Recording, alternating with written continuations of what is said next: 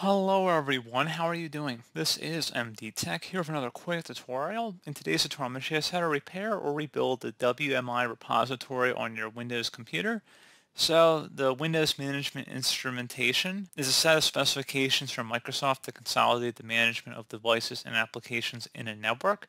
So if you want to go ahead and see if you need to actually repair it or rebuild it, I'm going to show you guys how to do that.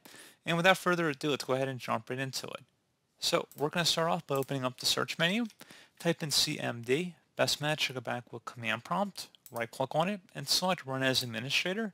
If you receive a user account control prompt, you want to go ahead and select yes.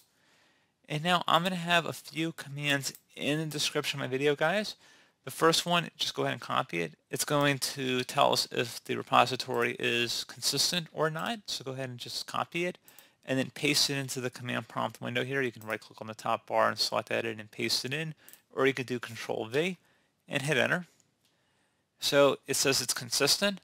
If it's not consistent, that means you have a problem here. So that means you're going to have to proceed. If it says it's consistent, you shouldn't have to do anything else.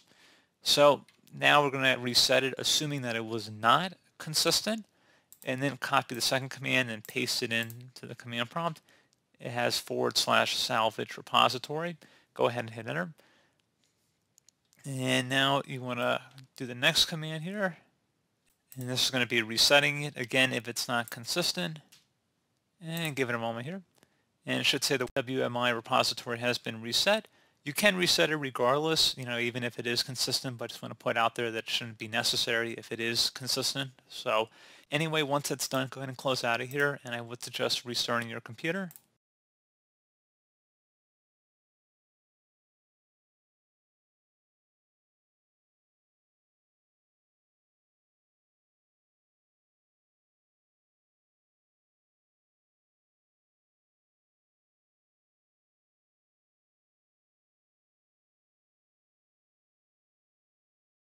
So pretty straightforward process, guys. Do hope I was able to help you out, and I do look forward to catching you all in the next tutorial.